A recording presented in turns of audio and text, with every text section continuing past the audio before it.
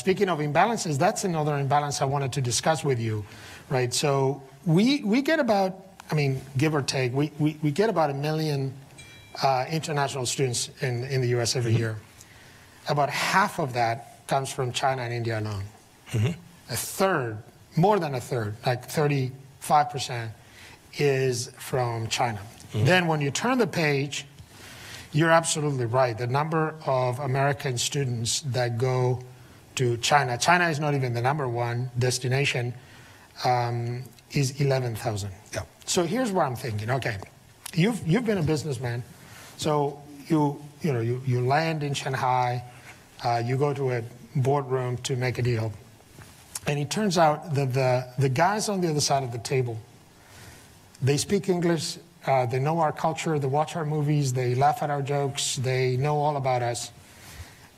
In most cases, we know very little about their culture. Shouldn't we be sending vastly larger number of American students to China to learn their culture, and not to stay there and set up their companies? We want them back here in Atlanta, Midtown, by the way, Tech Square. But to learn about China.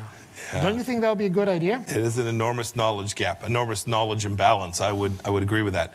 I would tell you that we work very hard at the State Department. We are nowhere near where we need to be to have enough Mandarin speakers so that we can understand, even at the most senior diplomatic levels in the United States, that we have the capability to watch and read what's coming out in the Mandarin language press from China. So it is an enormous undertaking. You talked about this as an imbalance.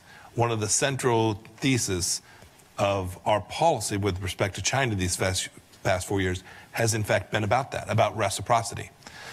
So imagine now you're a company here at Georgia Tech and you want to go build out a business in China because you want to sell to the 1.4 billion people there and you need to make an investment. The rules for you to invest there are radically different than some young person in China who'd like to come invest here in Atlanta. That's not right. We need fair and reciprocal rules when it comes to foreign direct investment. We need fair and reciprocal rules when it comes to press reporting.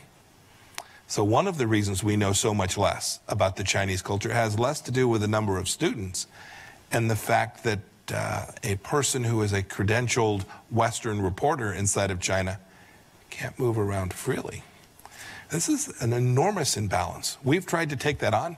We had Chinese propaganda outlets here in the United States that were running free and clear, while valid U.S. media companies that wanted to report on what was taking place, by the way, at an incredibly important time when the Chinese Communist Party was permitting the export of a virus around the world, and they couldn't get to the places that they needed to get to find the information that would have been very valuable for the United States to have had in a timely fashion.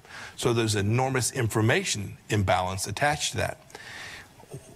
I talked about one reason there's only 11,000 American students traveling to China. It's that they don't want them there.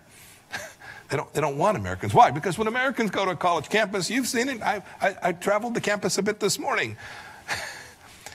Students jogging, running, talking, having fun, inquiring, doing the things that we do in a place, a democracy, a republic like our country. This is not the Chinese campus. And so there's an imbalance there. And we have to work to convince and impose cost on the Chinese Communist Party until such time as there's reciprocity in every space. The President talked about it in trade. We've talked about it in terms of freedom of navigation in the South China Sea. I could go through the list of places where we have for decades permitted the Chinese Communist Party to have an exception to every international rule. So what's another example? The World Trade Organization, an important institution to make lives better for jobs for people right here in the state of Georgia.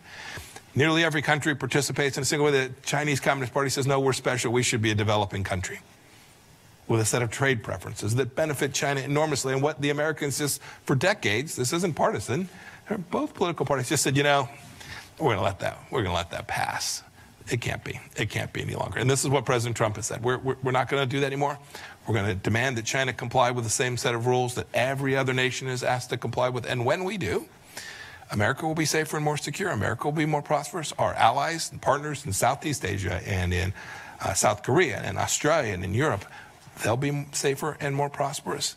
And we will build out a coalition that simply demands that sovereign nations compete on a fair and level playing field. Should happen in academia, should happen in the commercial space. If we get that right, America will be just fine.